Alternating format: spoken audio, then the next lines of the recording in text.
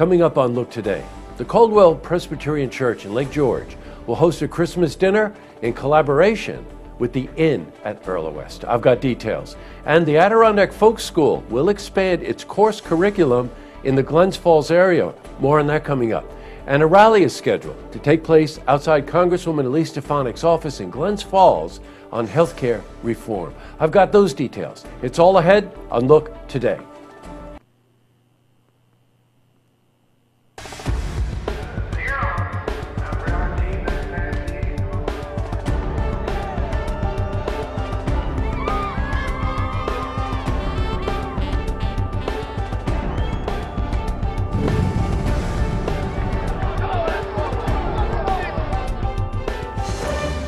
Welcome everyone, I'm Jay Hood Jackson, and this is Look Today. Well, in tonight's program, I sit down with Ed Bartholomew. He's the president of Warren County EDC. He's here to give us updates on economic development in Glens Falls, specifically the expansion of the Broadband Connection Initiative. I also sit down with Kathy Hedgman. Now, she's the vice president of After the Fire, Inc., and she's here to talk about her organization's work that collects donations to help victims of house fires. Now, this is part 3 in our Look Who Cares series. Plus, we have your weather for the Tri-North counties, but first, these headline stories. Well, in our lead story, the Caldwell Presbyterian Church in Lake George will host a dinner on Christmas Day for those without family, or for that matter, any individuals. Volunteers from the church, as well as the chef and staff from the Inn at Earl West, will provide the dinner. That's some dinner. So we spoke to Helene Horn. She's a member of the church, and Allie Trowbridge, the pastor. Well, the holiday dinner here is on Christmas Day at 4 o'clock in the afternoon, and we have it because we like to give people who may live alone or live in a small family a place that they can come and share dinner with us. The dinner is just a chance to celebrate what the Christian community is all about, which is love. And it's not just for people who may not be able to prepare a full spread on Christmas Day. It's for everybody. Wow. Now, the church, by the way, is located at 71 Montcalm Street, and dinner will be served at 4 p.m. Well, we also spoke to my friend Frank Dietrich. He's the general manager for the Inn at Earl West. Well, I think it's a lot. It's an opportunity. We're part of the Lake George community.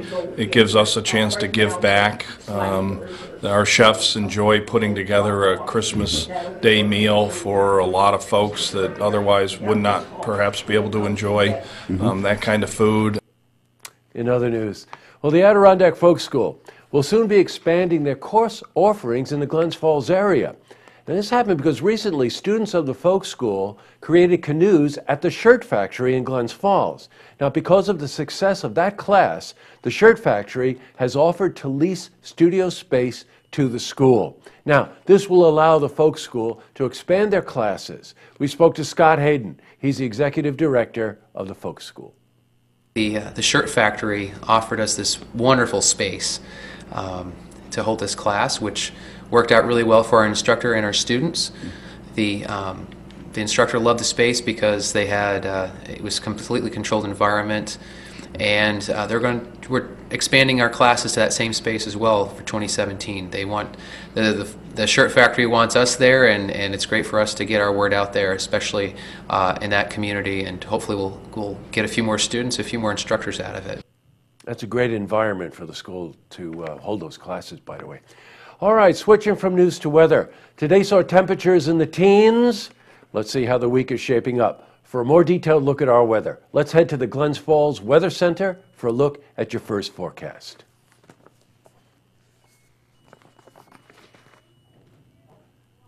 And back to the news. Well, Christmas is upon us, and many are preparing for the holiday season. Members of the Presbyterian New England Congregational Church in Saratoga went caroling over the weekend, and they visited a number of nursing homes in the area. Now, the carolers encouraged the residents to participate in the holiday cheer, and word has it, they did. In other news, well, a rally will take place tomorrow at Glens Falls outside Congresswoman Elise Stefanik's office. Demonstrators are asking Elise Stefanik to support the Affordable Care Act. Well, we spoke to Al Ornsby. He's a co-organizer for that rally. A rally is taking place in front of Representative Stefanik's office, which is 136 Glen Street in Glens Falls at 5 o'clock tomorrow. People are going to be speaking out and saying, Representative Stefanik, don't take our health care. Wow. Tough topic. Let's leave it at that. Up next, I sit down with Ed Bartholomew. He's the president of the Warren County EDC. He's here to give us updates on economic development in the county, and specifically the expansion of the broadband connection. Plus, I also sit down with Kathy Hedgeman. She's a vice president of After the Fire, Inc. She's here to talk about her organization's work that collects donations to help victims of house fires. This is part 3 of our Look Who Cares series. But first, if you see news happening, you want to share a story idea. How about join us for an interview? Well, you can give us a call on the hotline. The number is 798-8000. Well, that's all the time we have for this edition of Look Today. Well, I've got a couple of lookouts. It's Monday, so I like to do Look Ahead. And just a reminder, this is a very short week for us. We're only working through Wednesday. Then we take off till the Tuesday after New Year's, okay? So we're going to get a lot of stuff done between now and then. We will be at that rally tomorrow at Elise Stefanik's Glens Falls office, so we will report back to you on that. Cheryl Hage-Perez is coming in tomorrow for Vet Help as part of our Look Who Cares series. And last but not least, a couple of viewers stopped me while I was Christmas shopping. Now you know what that's like. You're trying to concentrate. You're trying to figure out what you're going to buy. But I look over, and this guy says, "Hey, my wife and I really enjoy your interviews."